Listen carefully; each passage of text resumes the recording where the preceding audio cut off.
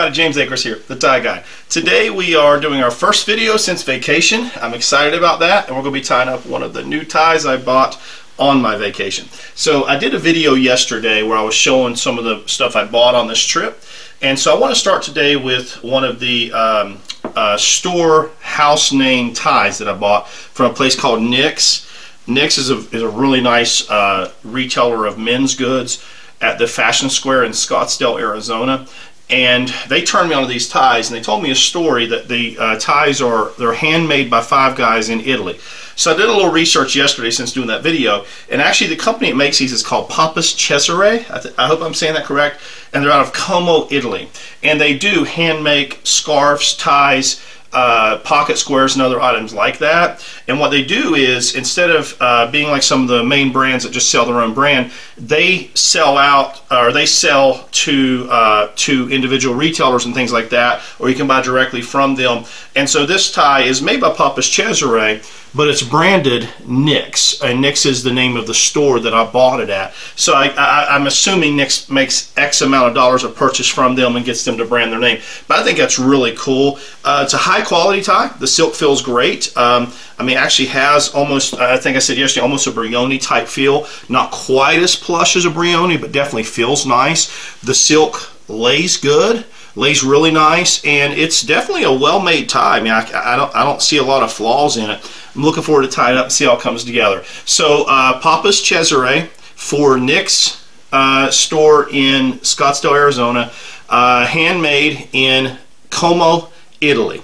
Now, according to the guys at Nick's, when they go to tie shows, the guys from Papis Cesare are actually making ties at the show. Like, they literally are making ties in front of people to demonstrate how they do it. So this tie may have been made in Italy, maybe made in America, I don't know, but it's made by 5 Italian tailors out of Como, Italy. Let's tie this thing up, see how it comes together. I'm actually really excited because I like tying brands that I'm not familiar with and giving honest reviews on them. Excuse me. I can tell you, as far as the feel of the tie, everything else, very, very nice feel. Now, judging by the thickness, probably got to start the tie about right here. Now, if you need help tying a tie, if you don't know how to tie the perfect full Windsor, check out the videos on my channel that say tutorial. This is not a tutorial. I'm going to tie it in front of you. Excuse me, I'm sorry, I have something in my throat. Come back to snow in West Virginia. But you can watch my tutorials. For the purpose of this video, I'm just putting the whole outfit together and doing the tie review. But I do tie a full Windsor knot, which is what I call the perfect knot. It'll be a full triangle. It'll be very symmetrical, and I like my ties to look very nice and neat, and I like them to have good symmetry to them. So let's bring this down here. Got us a perfect little triangle going there. Bring it up. We want the tip of the tie, that's this part here, to be between the top and the bottom of the belt buckle. So let me see where we're at here. We are about halfway down the belt buckle, absolutely perfect. So for a new brand of tie, I'm real happy with getting that right first try. Could have tied it a little bit shorter, but I think that works out just fine. There we go. Now, I'm wearing a spread collar day, so with the spread collar, it's very important that you centralize your tie. So we're going to make sure this knot is in the center. There we go, just like that. Boy, it came together beautifully. So as far as tying the tie, I just don't have any complaints. It looks like I did actually just a little bit long. We're going to retie this tie here. So let me pop this back up here. Once I got it all together, it's just a little bit too long. So, and what happened is the silk is really malleable. So even though it feels a little thick, it pulls together tight. When your silk pulls together tight, the knot gets tighter, so it uses less of the material left over here. So let's retie this tie about this length here. That should make up the difference there. So we're going to tie it real quick right here in front of you. I like perfection. If you don't tie your tie right the first time, tie it again. That's my rule of thumb. I think it's a privilege to wear a tie, and I want to look as good as I possibly can when wearing that tie. That's how I look at it. Boy, got to tie it one more time. We're still yet long. This silk really pulls together on these ties, I got to tell you.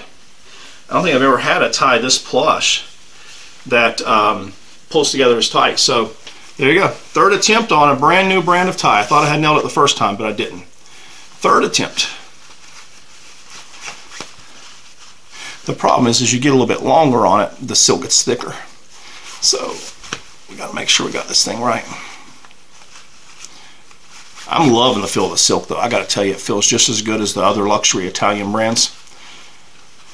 Very impressed with the silk. Let's tighten it up here. There we go, we're just past the top. That's actually much better. We're just hanging a little bit too low, and I just don't like my ties to hang that low.